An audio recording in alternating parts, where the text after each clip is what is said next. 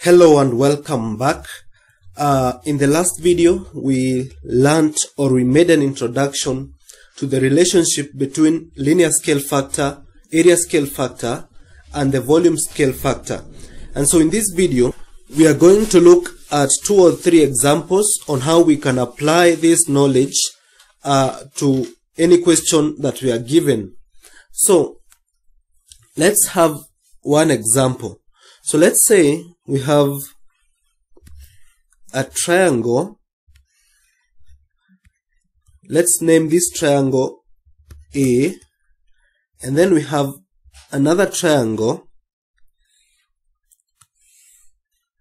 Let's name it B, and then we are told that these two triangles are similar, and triangle A measures 3 centimeters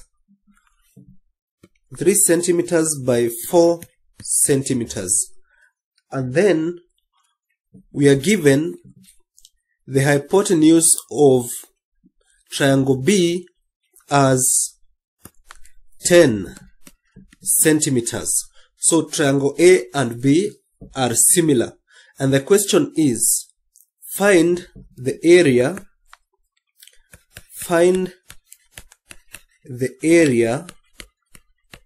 of triangle B.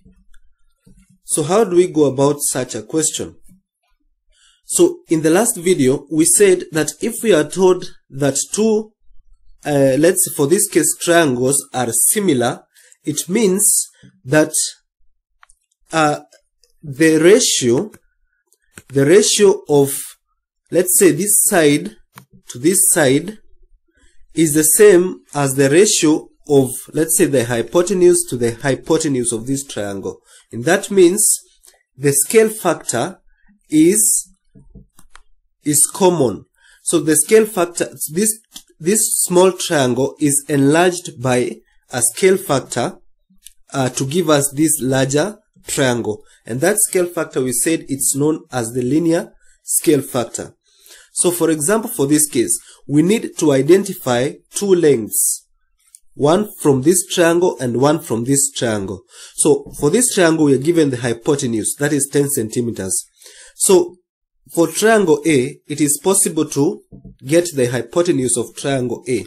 So using the Pythagoras Theorem, this hypotenuse of this triangle can be found by squaring the other 2 sides. That is 3 squared plus 4 squared, and then getting the square root. So 3 squared plus 4 squared is 25, and then get the square root of 25, which is 5.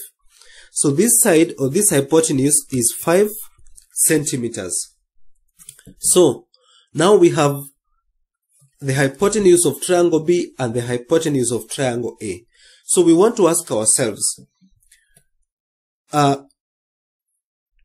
what scale factor has been used to enlarge this triangle A to become triangle B? And what do? We are going to use these 2 measurements that we have for each one of them. We have the hypotenuse of A and the hypotenuse of B. So what you're going to do is that we're going to divide 10 centimeters by 5 centimeters, and this is going to be 2. So in other words, this triangle A has been enlarged by a scale factor of 2. So 2, we said, it's the linear scale factor. And then we said also that if a figure, let's say for this triangle, if this triangle is enlarged by a scale factor of 2, then the area is going to be enlarged by a factor of the square of the linear factor. What do I say? So we said we have the linear scale factor and area scale factor. So if the linear scale factor is 2, then the area scale factor is 4. Okay? So if the linear scale factor is 3, the area scale factor is the square of 3, which is 9. So for this case, let's find the area of triangle A. So using the formula, a half times base times height, the area is going to be by 2, 1 by 2, 2. So the area of this triangle is going to be 6. Let me use a different color. Sorry. Let me use a different color. So the area is 6 square centimeters. Okay. 6 square centimeters. That is the area of triangle A. So from this relationship, this area is going to be multiplied 4 times. Since the linear scale factor is 2, the area scale factor is going to be 4. And that means the area of the new triangle, that is triangle B, is going to be 4 times the area of this triangle. So it's going to be 6 times 4 is going to be 24 square centimeters. Okay? So that's how we can apply this knowledge on linear scale factor and area scale factor. Let's look at yet another example. So in a previous video, we learned how to find the volume of a frustum of a cone. And that is also one area where we apply this knowledge on linear scale factor and area scale factor and also volume scale factor. So we said that a frustum of a cone is derived from a cone. That is, if we have one big cone and then it is cut at some point. So what we are left with is a frustum. So initially we had one big cone, and then after it's cut, we get a smaller cone. Okay, a smaller cone that way. So these two cones are similar. It's only that one is larger than the other, but they are similar. Okay, so sometimes you can be given the radius of this one, let's say as 14 centimeters, and then the radius of this one is, let's say, 7 centimeters. Okay, we have 14 there, and then we have 7. Then we need to find the height of these cones.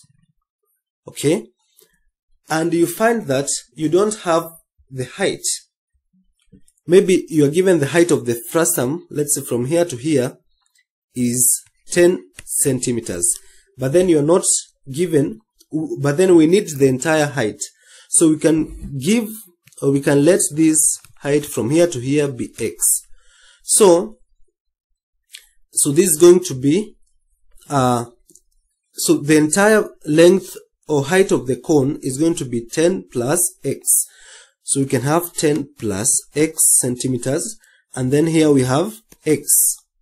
So using this information, it's possible to get the length or the height of this cone, and we're going to use the knowledge on the scale factor. So if these two cones are similar, it means that the ratio of, let's say, the radius to the radius is the same as the ratio of the height to the height. Okay, the height of the larger one and the height of the smaller one. So we can have the ratio of the radius to the radius is 14 out of 7. So this is equal to the ratio of the height of the larger cone, which is 10 plus x, divided by the height of the smaller cone, which is x. Okay, and we can now cross multiply to have 14x is equal to 7 times 10 plus x. So this is going to be 14x is equal to 70 plus 7x. Okay, so this we can subtract 7x on both sides, so that we have 7x is equal to 70, and x becomes 10 centimeters. So you see, we have found the value of x, and x was the height of the smaller cone that was cut from this larger cone. So if x is 10 centimeters, it means now that the height of the entire cone is 10 plus 10, which is 20 centimeters. So that's another way in which we can apply this knowledge on linear scale factor, area scale factor, and also volume scale factor. So we used this example in that video where we were learning how to find the volume of a frustum. So if you never happen to watch that video, I'm going to leave a link to it in the description box so that you can get to learn about it. So I believe we have understood, and we can now meet in the next video. So goodbye for now, and let's meet in the next video.